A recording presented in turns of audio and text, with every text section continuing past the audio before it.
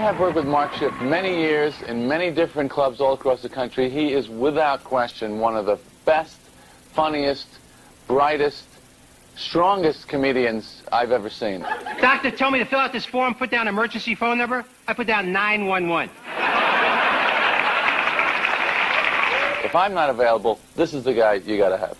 He's unbelievable. Hi, how are you?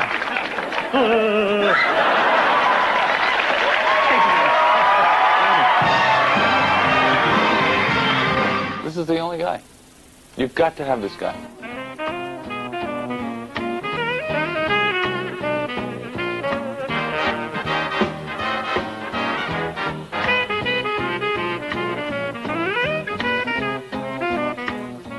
Hi, this is Paul Reiser, and I just wanted to say a few words about Mark Schiff.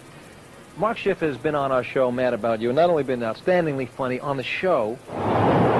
Where you heading? Pick up my wife. It's her birthday. Oh. You know, I was born in September. Are you really? That's right, the 23rd. 23rd? Well, there you go. It's a good day. Hey, want to get a bite to eat?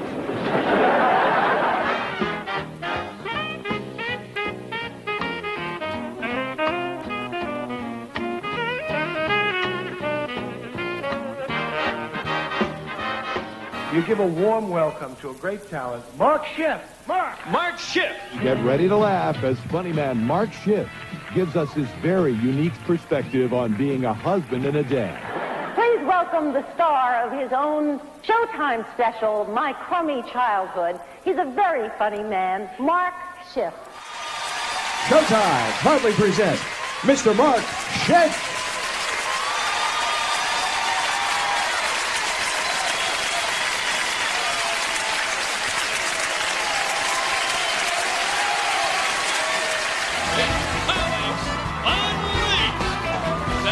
Mark Schiff.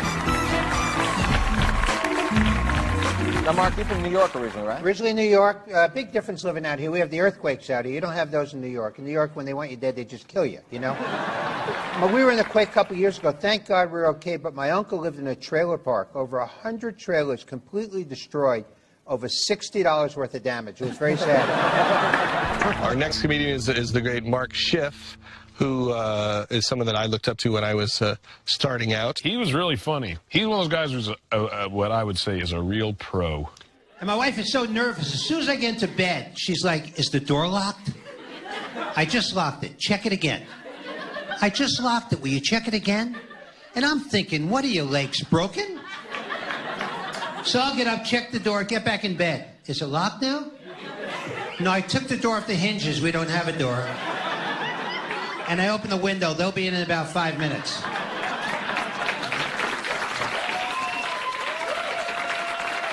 Thank you.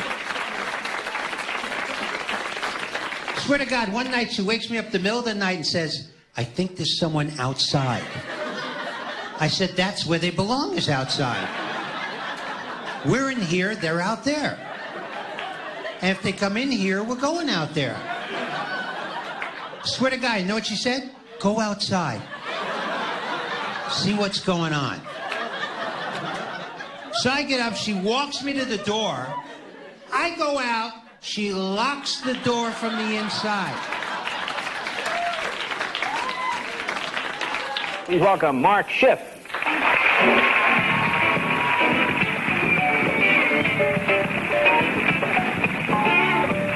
Thank you. Thank you. How are you, right? Good, I feel pretty good. My wife got me exercising again. I bought some exercise equipment. I bought an exercise bike, I didn't use it. Then I bought a treadmill, I didn't use that. Now I put the bike on the treadmill. I'm doing 500 miles a day now. I sit there in my underwear eating pizza watching the Home Shopping Network. And my wife and I got life insurance. I had to go to the doctor for a physical. I'm sitting in the waiting room. I'm nervous. I don't feel like talking. This old lady said, what's the matter? If you don't feel like talking, make up stuff. People will leave you alone. She said, what's the matter? I said, well, my right eye keeps popping out of my head. Here it comes, lady. It's going to blow. Get out of the way. Then as soon as I see the doctor, I shake his hand. I don't know why I do this. Hi, Doc. How are you? What's the matter? Big rash on my hand for a month. And doctors ask you questions. Do you drink? Do you take drugs? Tell them yes to everything. Do you drink, sir? Yes, I do. How much? Tremendous amount. But how much? I'm in a blackout right now. I have no idea. Do you take drugs? Huh? What kind? What do you got? And they always ask you what kind of diet you're on. Make up the most horrible diet. Well, Doc, for breakfast I have a dozen eggs, 4 pounds of cheese, a pound of bacon, a couple of Slim Jims, a banana cream pie, then I smoke a couple of cigars and I jog uphill for an hour. Then I come home, I have a box of salt, sea salt, because I know it's better for me, 6 sticks of butter. Then I get some lard and actually rub it right on my heart. Then I take some Valium, and I sit in the car with the engine running in the garage. I have no energy, Doc. I feel like the life has been sucked out of me.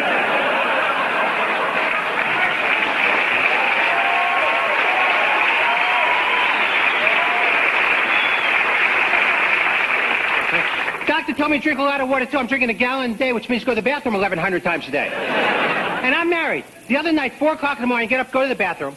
I walk back in the bedroom. I'm in my underwear. My eyes are closed. My wife says, "Where were you?" I went hunting. I bagged an elk. He's in the living room right now. Where was I? I put a pool in. Let's go for a dip.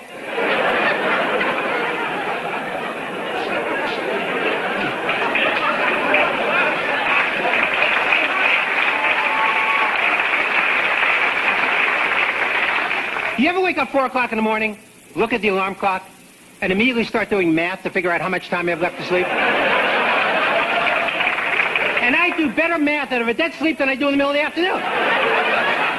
Middle of the afternoon, I can't figure out nothing. 4 in the morning, like, 3 hours, 7 minutes.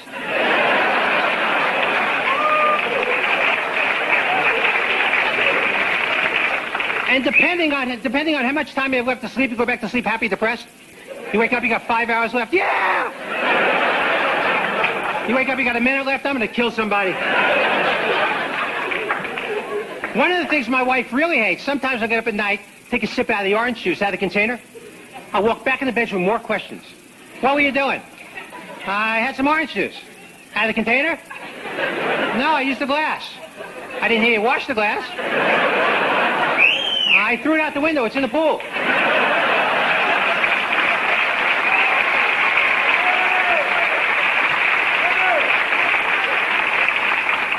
I have actually drunk orange juice out of the container and put a glass in the sink so it looks like I used the glass.